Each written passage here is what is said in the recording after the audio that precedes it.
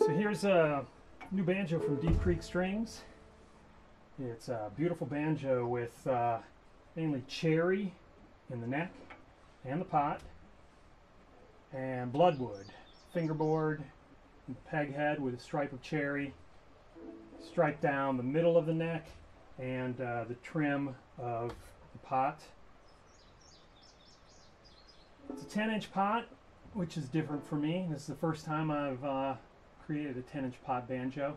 Still a 25.5-inch scale, goatskin head. Sounds really great. You would never guess. Oh, it also has a Dobson tone ring, but you would never guess this was a 10-inch pot. Really does sound great. Nice thick heel on this, raw brass hardware from Bill Rickard, and yeah, great sounding banjo, and it's the latest from Deep Creek Strings.